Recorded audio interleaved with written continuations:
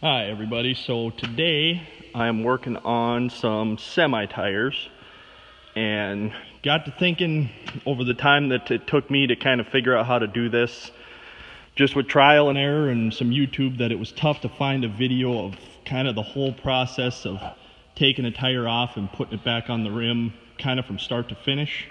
So just figured I'd try my hand at it and see if I can help some people out. So I'll preface this with saying I'm not a mechanic. This might not be the right way or the easiest way to do it. It's just the way that we found works over some time of, like I said, trial and error and just getting it figured out. So this is the tools that we use. Got a bead breaker here, just a slide hammer bead breaker, a couple of spoons, some lube, a bead blaster, and then just we'll be using some other fittings, and then also a valve stem remover. So I already drained the air out of this tire just for time, but basically if you were starting off with a tire that's full of air, or even if it's not full of air, you need to get this out, you would go in here with your valve stem tool and turn it out, and this is what's going to come out of there. And then if there's air in the tire, it'll let all the air out through there, and then you'll have a flat tire to work with. And I think I've got it set up here where I can, hopefully that is a pretty good view. So to start with, take your bead breaker and go right in, right here between the rim and the bead. And there's other kinds of bead breakers around, but with this one it's just a slide hammer.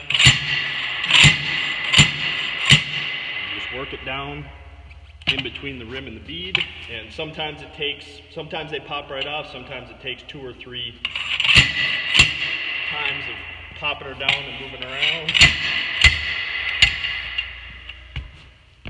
Okay, so now this bead is completely let loose. Flip the tire over and make sure I'm in the camera, and then do the same thing for the other side.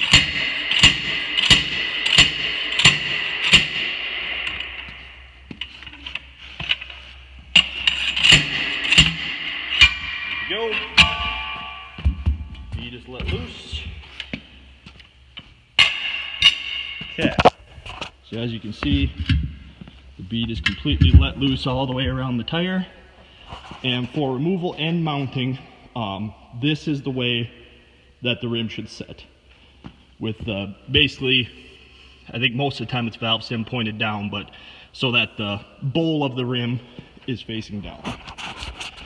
Otherwise, it does not work. So, next order of business is to take the tire lube and go all the way around the top here, in between the tire and the rim. And, I don't know, you really can't use too much of this stuff. It really makes the job a lot easier. Okay, now to start dismounting, take our spoons. Now the way that the spoon goes, and this is something that took me a long time to figure out, is for the first bite, it goes notched down towards the rim. So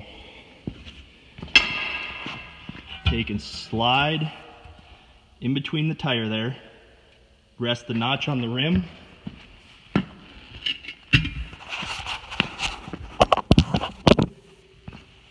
and lever it around.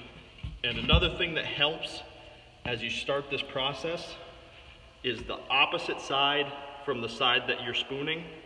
Kick it down. There's actually a groove in the rim that the tire can settle into and give it a little bit more space to move over.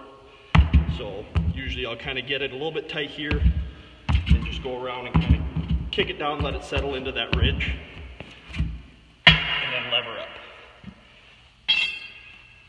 And then take the other spoon, and the way I do it is I go in the opposite way now.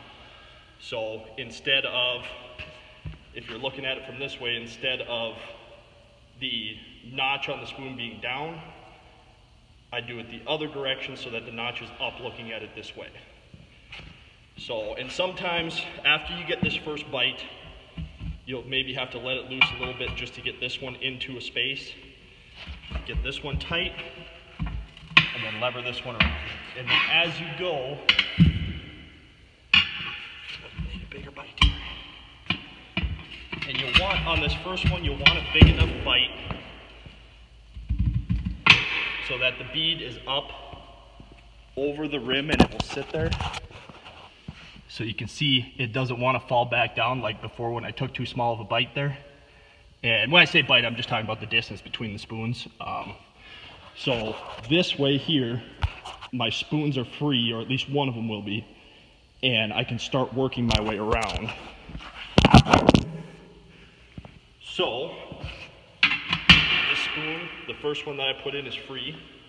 So I'll move over to the still mounted side on the other direction from the spoon that's in, and try to find a place along here where I can squeeze this bar in between the bead and the rim.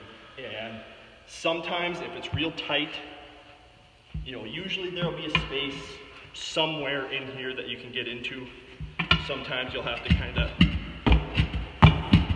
just give it a little kick so you get that little bit of space, especially, like I said, these first few when it's real tight. So there, we're down in between the rim and the bead again. And we just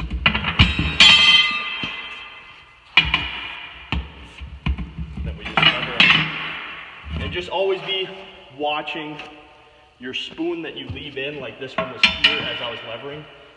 Just kind of always be watching, because sometimes if you lose a bite or something, this can flip up. So a lot of times if it seems like there's a lot of tension, I'll actually put a foot on this just so it doesn't fling up and off and I lose my bite or it hits me or something like that. So now this spoon is free, and the last, there we go. So now this side of the tire is all the way off. And now for the next step,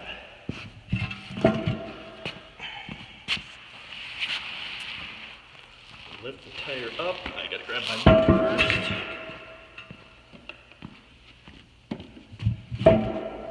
Lift the tire up, and as you see, the rim is free in here. It's just held on the back side here. I'll take and lube this side that we're gonna take off here.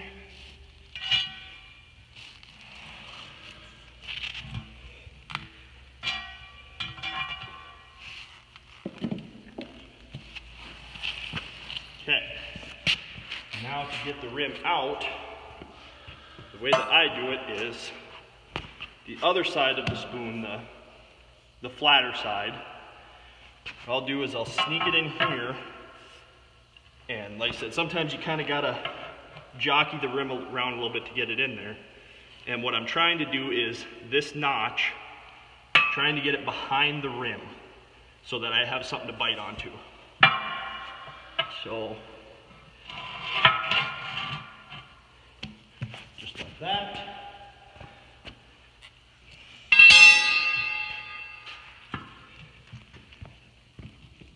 And then just pull against the tire, and it should pop right out. If it doesn't, sometimes I have had to take the other bar and actually do two kind of close together to get enough leverage on it. But typically, they've been pretty good for me about popping out that way.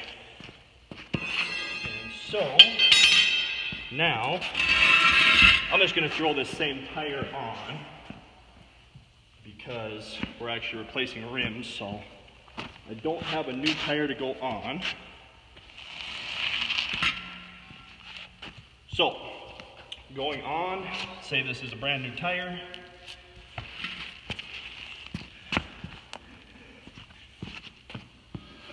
First things first,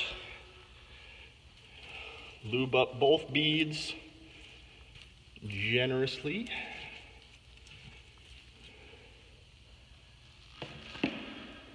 Okay, then to get started, if you get the tire, you know, stood up fairly close to the rim here at the bottom, and then set the tire over top of the rim,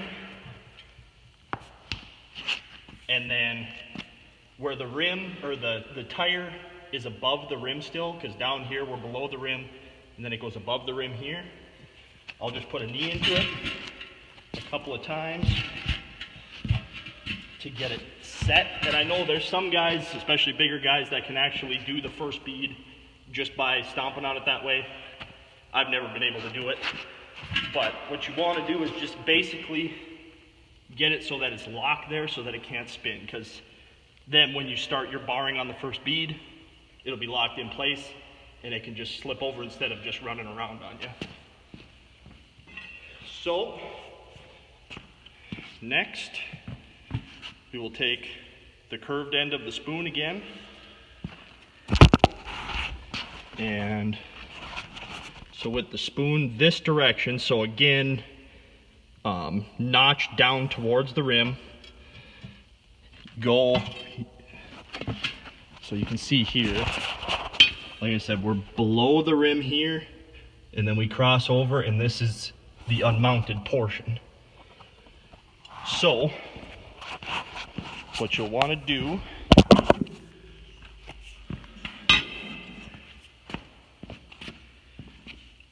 is get in between the rim and a part of the bead that is above the rim. And what I do that makes it a little bit easier is I'll pull it back until I'm basically against the top of the tire. And then if you just set your knee into it a little bit and keep pressure on it to get this top bead down, it gives you a lot more room to pull the bar over. Otherwise you're kind of fighting, pull it against this top part. So I just knee it down until I've got it, you know, fairly low. And then foot in the rim to give you some leverage, and just down like that. And basically you just keep working your way around. So we just mounted, you know, about 6 inches there. And like I said, I maybe take smaller bites than I could. You know, guy could maybe do this in 1 or 2, but over time I guess it just seems easier to me to do a couple more bites and a couple more easier bites than trying to take the big ones out right away. And same thing here, get that top set on the bar.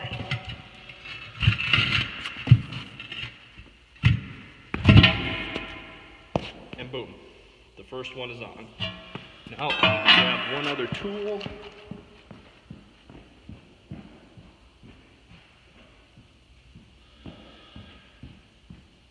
Now, if you're doing these alone, this tool, I have no idea what it's called, but it is a lifesaver. Because if you have 2 guys, you can do it just with bars, and even 1 guy can do it just with bars. But the problem is when you're putting it back on, it's tough to get a free bar, in my opinion. So I usually, when I used to do it with just bars, I'd actually run 3 bars just so I could always have a loose one to grab the next. But with this, what you do, and it's just kind of a little chalk with a brake on it.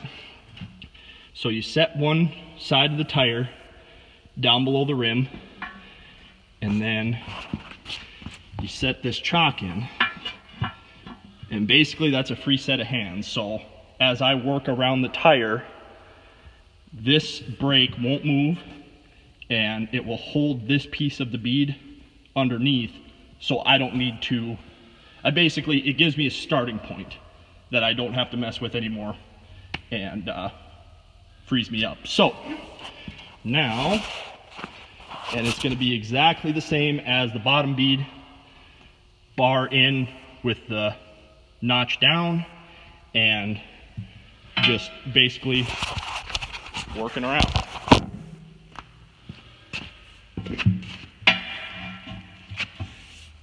So, and still need 2 bars for this part. So I've got this one set, and kind of the same thing, like I say, keep an eye on your set bar so it doesn't fling up at you. And then same thing as when you're taking it off, it helps whatever portion is below the rim already, it helps to kind of kick it, settle it down into that ridge. And then it goes on. And that's actually one of the things that took me a long time to figure out, and I would fight tires all the way around because they weren't set in the ridge. So this will save a lot of effort on getting the rest of this bead on, just settling that down. And then especially when it gets tight. So now, same thing.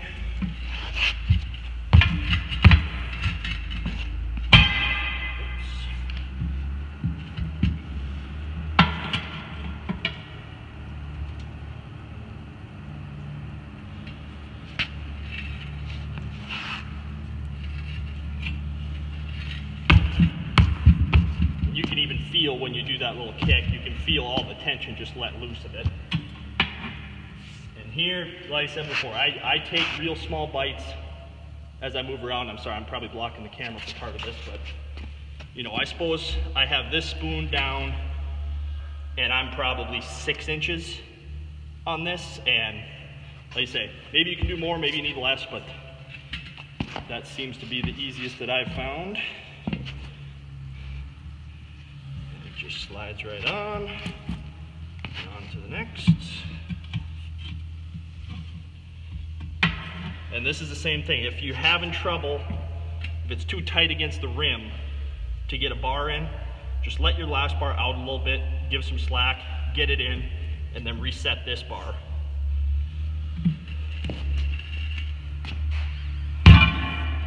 And there it is. And the last little bit sometimes doesn't want to pop over, and sometimes it's tough to get a bite on that last little bit.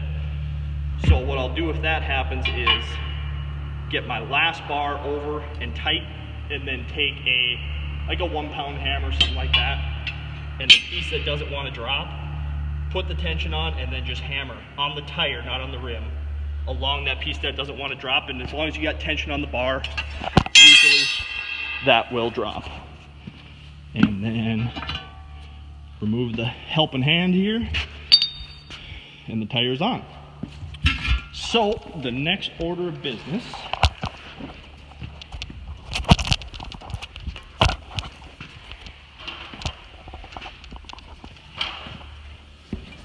is to set the bead. So,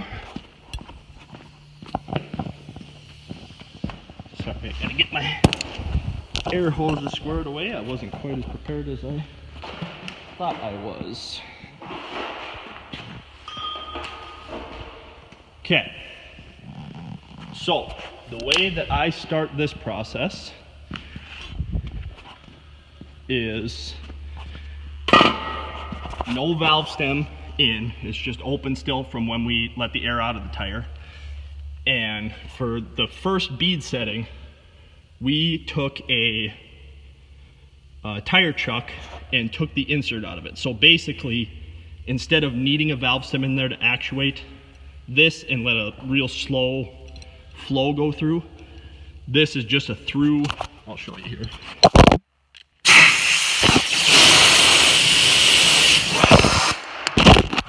So like I say, it's just basically air right through that you can direct in there, and it gives a little bit more volume than if you put the valve stem in and have this together.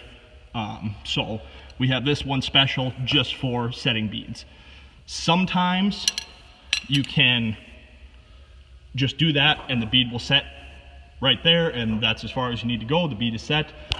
Usually I'll pump it up to, you know, 20-30 pounds, make sure everything looks good, and then take this off and put a valve stem in to hold the air pressure in, and then from there you just fill it like a regular tire.